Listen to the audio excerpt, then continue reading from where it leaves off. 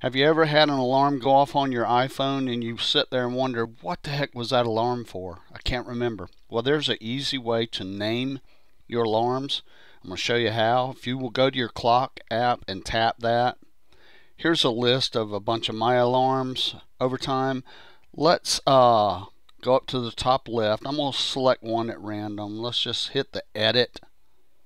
Now there's 11:30. I'm going to tap that. If you look, you see repeat, label, sound, and snooze. Tap label. Now that says alarm. I'm going to delete that out and let's put nap time. Sounds like a good alarm for me. Nap time.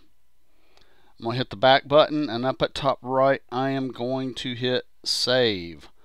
So now, as you see at the 11:30, when that thing goes off and I look at it, it's going to remind me it's going to take a nap. Alright, so there you go. I hope this helps.